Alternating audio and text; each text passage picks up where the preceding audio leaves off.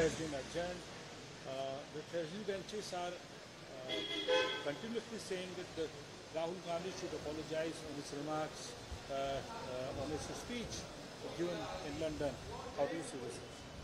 Rahul Gandhi has completed a historic Bharat Jodo Yatra, a yatra of 3,700 kilometers in which he talked about unity, peace and harmony. It is about this yatra that he is reflecting on his lectures abroad. And the BJP are scared because they know what Rahul Gandhi ji is speaking is the truth.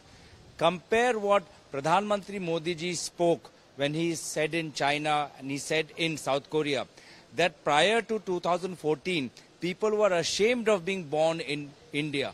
Such kind of low remarks, despicable remarks were made by the Prime Minister on foreign soil. So at that time, what these BJP leaders were doing, they were hooting, they were cheering, they were whistling for the Prime Minister when he insulted Indians prior to 2014. So this is just double standards. Today, across the country, the Congress party is organizing protests, demanding JPC on the Modi-Adani nexus, and the government wants to obfuscate, they want to divert the attention of the people, and that is why they are making an issue out of a non-issue. So what's the way ahead? Today, Congress party and DMK have boycotted the BAC meeting of Lok Sabha also.